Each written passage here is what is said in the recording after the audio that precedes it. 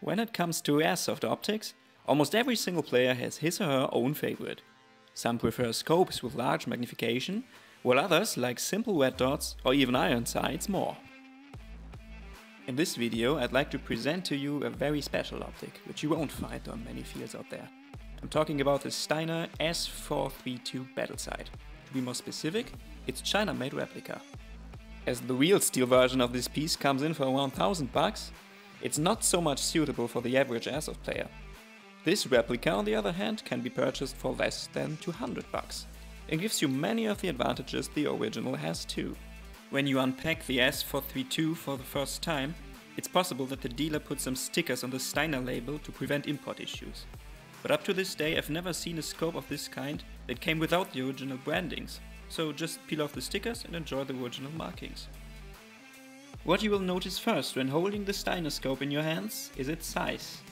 While 13 cm long and about 7 cm wide, it brings you a lens diameter of 32 mm, which is one of the key features of this replica.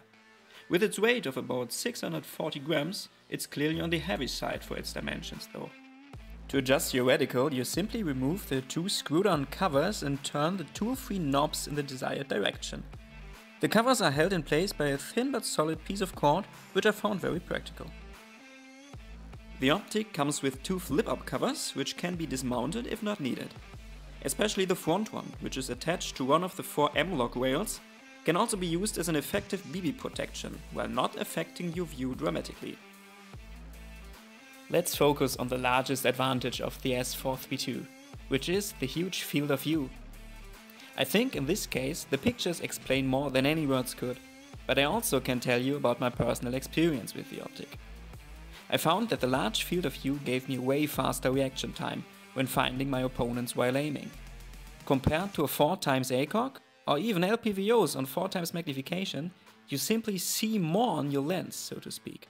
To give you an idea of the size of this scope, I placed my Vict Optics S6 LPVO next to the Steiner replica.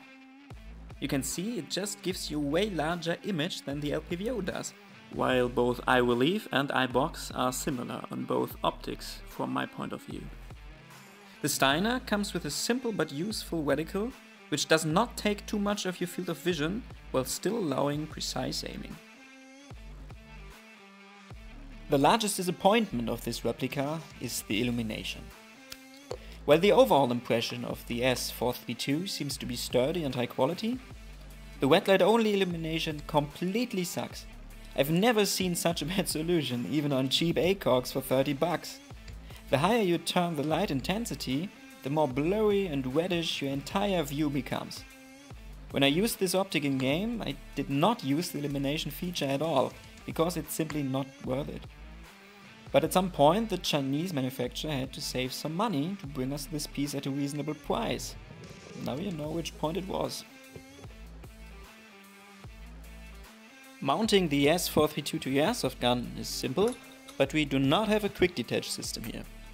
You just open the two screws on the bottom, place the optic on your 21mm rail and close the screws again with the included Allen key.